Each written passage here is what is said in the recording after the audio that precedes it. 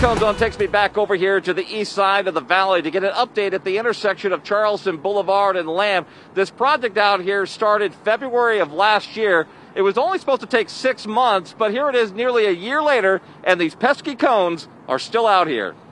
I think it will mean less frustration after the project is completed. I know that projects can sometimes affect our ability to get to and from our usual traffic patterns or our day-to-day routines. That was Las Vegas City Councilwoman Olivia Diaz from March of last year talking about the very beginning of the project that broke ground in late February of 2020. Now, when we first chatted with the councilwoman, she believed the project would be worth all the headaches. But I'm looking forward to the outcome of this project because it is going to widen the streets here on this intersection that's been problematic for quite some time. I heard from my Public Works Department that it's been years in the making. The intersection has been problematic mostly for pedestrians, which is why the city of Las Vegas focused their efforts on widening the sidewalks at Charleston and Lamb rather than widening the street.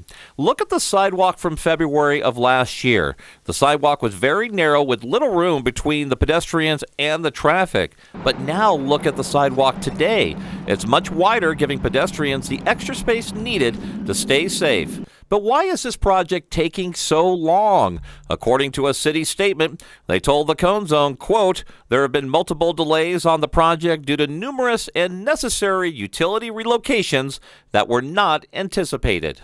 It does take some coordination amongst all municipalities and especially the state entity NDOT, right? Because this corridor is NDOT run and operated and governed, and so we all have to work together to make this wonderful work happen. There is light at the end of the Cone Zone tunnel for the intersection of Charleston and Lamb, as much of the work has been completed, with final paving work scheduled to take place sometime in April, turning what was supposed to be a 6-month improvement project into a 14-month project.